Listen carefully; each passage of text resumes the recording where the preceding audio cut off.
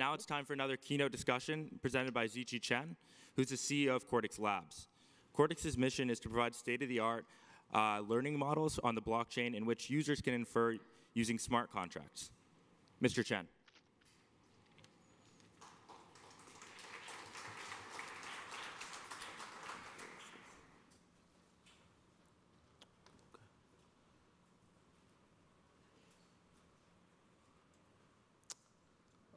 Hello, everyone. My name is Ziqi Chen. I'm the CEO of Cortex Labs. Let me give you a brief introduction about my background. So before we start this Cortex Labs, we were pretty veteran in the cryptocurrencies world. I stepped into this domain back into 2013. At that time, I do mining and trading. And then because my background is still pretty much engineering-driven, technology background, then I shift to develop the mining pool and digital wallets and OTC trading platform. Before we start these labs, I have another company. It's called Waterhole.io. We contribute 5% of Bitcoin Cash hash power globally, and 1% of Zcash, and 1% of Ethereum. So among our three co-founders, there is also another guy called Tianjia. He is probably one of the earliest guy who know Bitcoin over China. So he started mining in 2011. Then back into 2016, we met together. So want to have some, make some fancy thing, bring AI on blockchain. So in the last year, we met another co-founder, Weiyang Wang, who is our CTO right now. So he was in the first hand of AI developing and AI competition things. So then we discussed together to start this project. So that's the Decentralized AI autonomous system.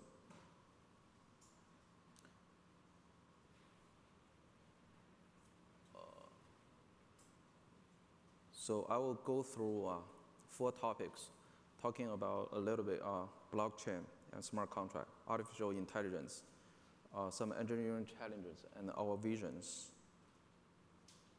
So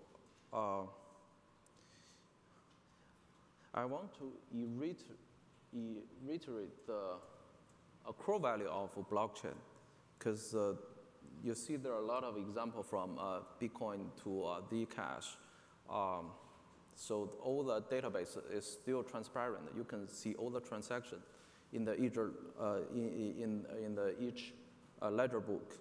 So a blockchain has to be transparent, and it has to reach some consensus, so that the data is immutable. So when we make AI on blockchain, we keep thinking about this. We want our project to be necessary. There are a lot of projects currently running. We don't think that's necessary enough. They just simply combine blockchain. But when we start AI on blockchain, we keep think about these 3 core features. And smart contract is actually, the idea is found is actually earlier, much earlier than the birth of Bitcoin. It's by Nick Szabo. The idea is very simple, to make the contract, turn the contract into electronic version, convert to code, and make the contract, smart contract in the ledger book is encrypted in the block by block, into the blockchain.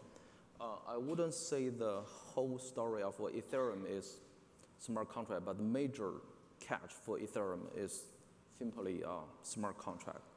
So the smart contract has to be Turing complete and unstoppable. And the code is law. All the rules written into smart contract has to be executed automatically. There's no third party can stop that. That's the core value of smart contract. And The AI part, so this page is a little bit sophisticated. So from the Fermat's last theorem, you know this, probably a lot of guys know this joke. So mathematicians spend 350 years try to find some elementary method to solve this. But it turns out you have to use more advanced theory to solve this problem. So from this perspective of the view, with rethink about AI is just, you know, why AI is more advanced after 2010. It's just simply because of the engineering tool. There are more engineering tools available on the GPU platform. It's very simple. The neural nets algorithm hasn't been developed too much since that. So this is the history of the, you know, the AI, past AI history. So there are two parts in AI. One is you know, training. One is inference. So what we will do is only focus on inference. So why the training is, so why we don't do training?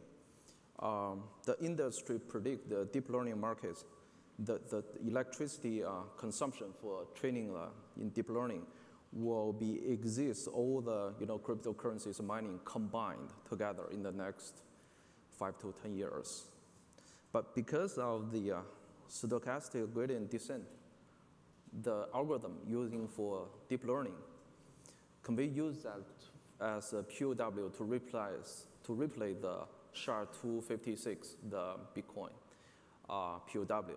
Some people is claiming so Bitcoin is wasting a lot of you know, energy, but this not likely to happen in the deep learning domain because SGD process is a symmetric verification, but you know, you are doing hash.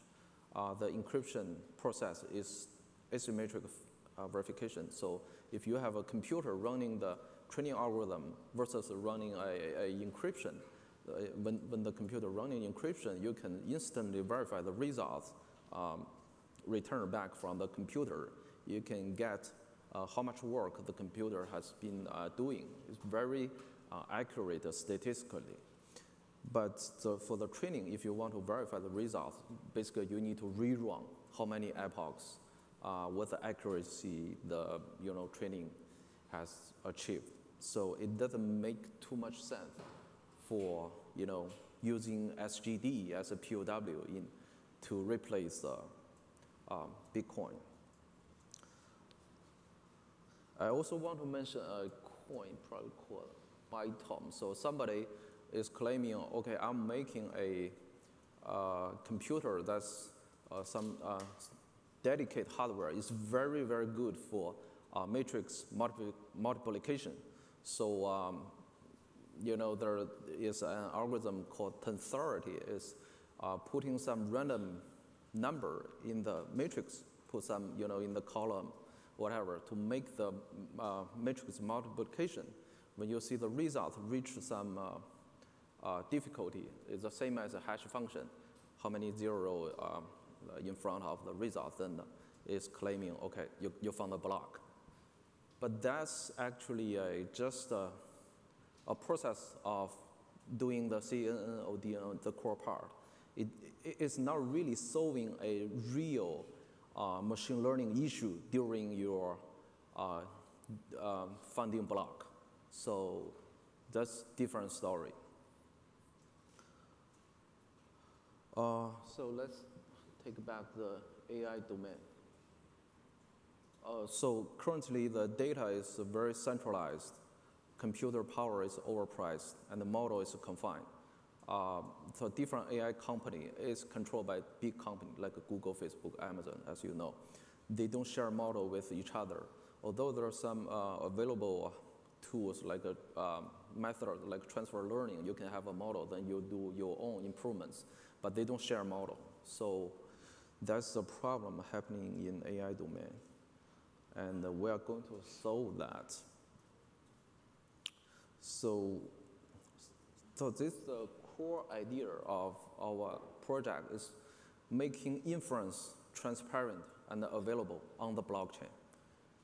So you see this is a picture. So by the latest AI technology, the AI is very smart, very similar to human beings' intelligence. So what if the AI is still hidden behind centralized company? It's the same idea as what happened in Bitcoin back into 2009. It's all your ledger book is hidden behind centralized bank. You don't see all the execution. It's not transparent. So what about they, playing evil things inside? So that's why we want to bring AI inference upfront on the blockchain. So our idea is to make transparent the AI model for a smart contract. So AI inference will be a built-in functionality within the next generation of a smart contract. This is an example for lending money. So when you go to bank, so you are approved, you are rejected, so there must be some factors. So this smart contract will give you all the reasons, why you are approved, why you are declined, and this process will be governed by the algorithm. The algorithm is transparent. It's like a law. You have a law, you have a code. The code has to be public.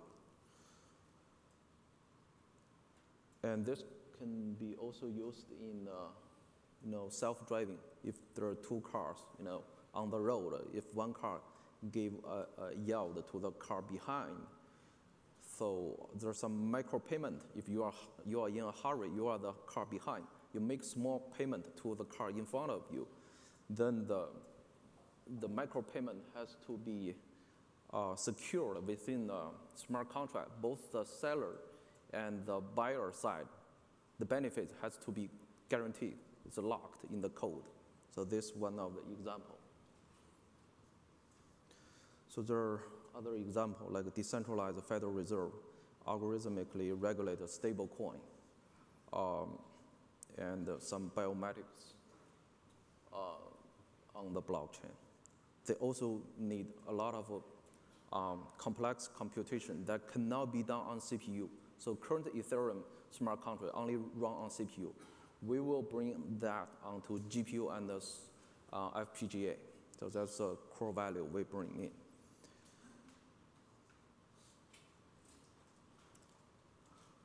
There are a lot of engineering challenges. I will go through a little bit. The whole structure is pretty similar to Ethereum, but we have a storage layer to store all the AI models online. So within smart contract, you just call the storage layer, you get a model string, and you execute the model on chain.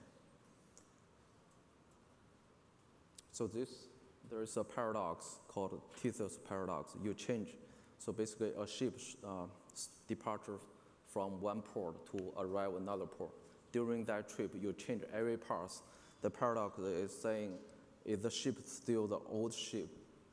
So we are experiencing the same thing. So basically, we change the core part, the virtual machine in Ethereum, we change to Cortex virtual machine to let it run on CPU and the GPU. It's really like the process you are making an electrical car. So you change the gas engine to a battery. So that's what we are doing right now. So we use endorphin instead of a gas to calculate the resources running on each full node. So how much computing resource has to be consumed for each smart contract. And we also have a tool. It's very similar to ONNX. We call Cortex model representation tool. That's going to unify all the format of the AI model you're trained, because different researchers have a different preference. Somebody like MXNet, somebody want to use TensorFlow. The final format has to be unified to be stored on the blockchain. And also we will work on some edge. So by doing this, all the inference, so each end customer will have their own model. it's really like a mirror of what the real person is. You know, everybody have a virtual profile or portrait on the internet. So by doing this, you have your local inference. We make the local inference consistent on the chain within the smart contract so that people can really sell their preference. Well, I'm not saying sell their data. The data is still preserved locally. But everybody could have like a virtual currency address and their preference. So all the ads company can sell ads to the customer directly. And this cannot be counterfeit because it's secure in the smart contract and AI inference on the blockchain. Regarding the mining, we will have a lot of fancy things to implement, like cuckoo cycle. Probably you guys heard about that. That's supposed to be the best algorithm to do anti-ASIC, and we are definitely going to take a look at the jump POW, which means for each block, we randomly choose the algorithm to encrypt those blocks. So that's gonna be a smart idea to like anti-ASIC. So it's pretty much a GPU and a CPU friendly encryption method. So there are, of course, there are a lot of challenges in our project, like a GPU loading time. There are some dedicated model zoo will be stored in the GPU RAM, all those things. And we are going to work on the inference consistency because all the inference has to be reach the deterministic results. So we will use int instead of a float in the model training, those things. I won't go too detail. So let me talk about our vision. So our vision is to park all the minds on blockchain. So for each brain, you know, when we get the data, we train the data. We have a model to represent the creatures. So to represent a human being, that's probably going to be challenging. But we will start from some small bugs or butterflies, observe the whole life of the data from these creatures, and train the data, get the model, store on the blockchain. So for human being, it's going to take, you know, a long time. And I know there's some fancy project happening in Silicon Valley. They want to learn exactly, they learn from the human being's brain and upload those models to a centralized company. So within our project, we will allow to, you know, this thing happening on blockchain, on a public blockchain. That's the core value we bring in. And we are listed on Huobi Pool and OKEX, and we are in the process of contacting Korean market, of course.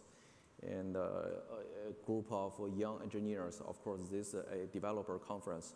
We are really looking at talent people if you are interested to join this project. And we are actually start to looking at office in Silicon Valley area, of course. Thanks for your attention.